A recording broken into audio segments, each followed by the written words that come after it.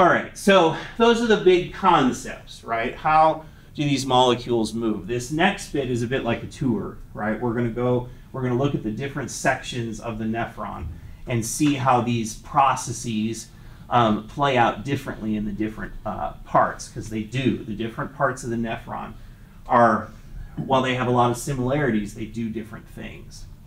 Okay, so first off, proximal convoluted tubule, right?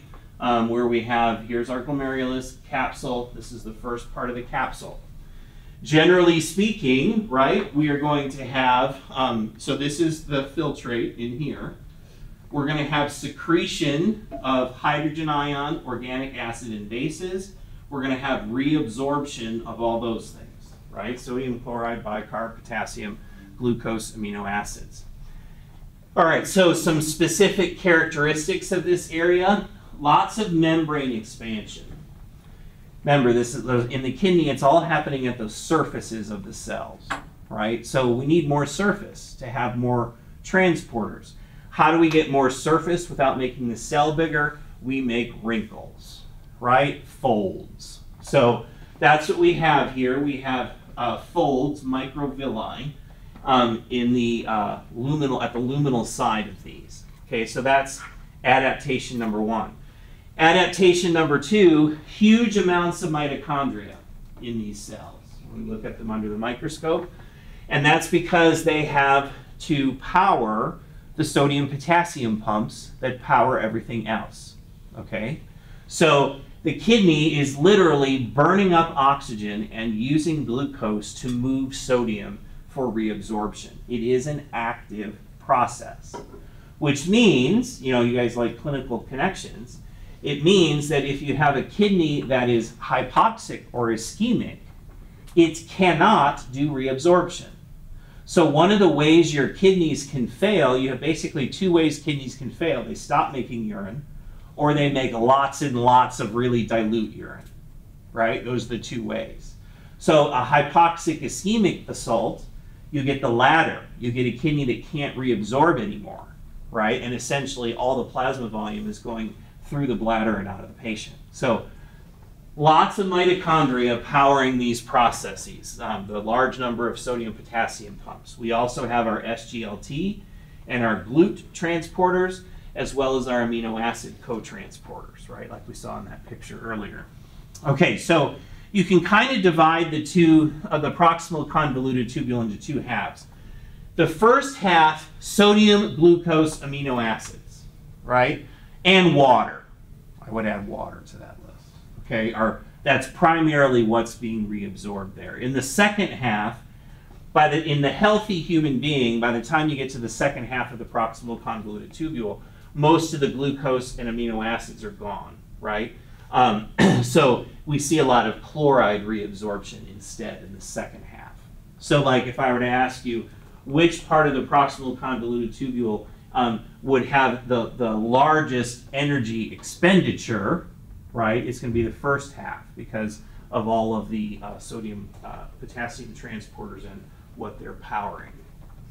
The other thing I want you to know about the PCT is this is all obligate. This is on all the time. So this does not change in response to your body's needs. It doesn't need to. Okay, this essentially, if we don't have this system working, we're dying.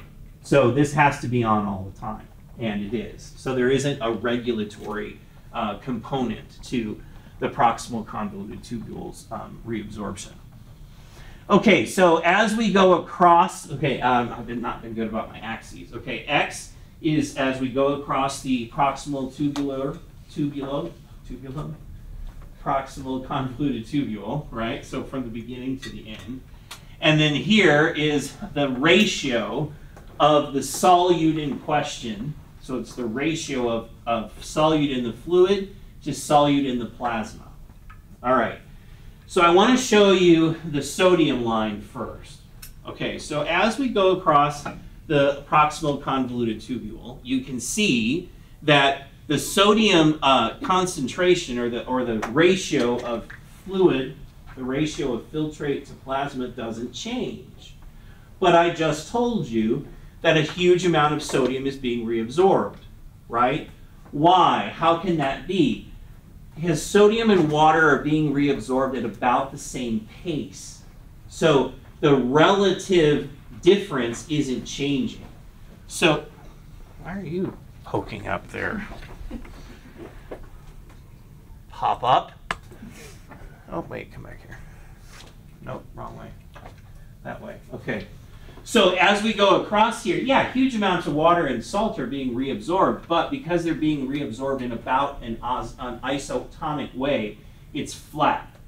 Different than glucose, right? As we go from the beginning to the end, we see the glucose concentration or ratio between filtrate and plasma dropping. That's what we want to see. That's reabsorption, right? Amino acids dropping, bicarbonate dropping.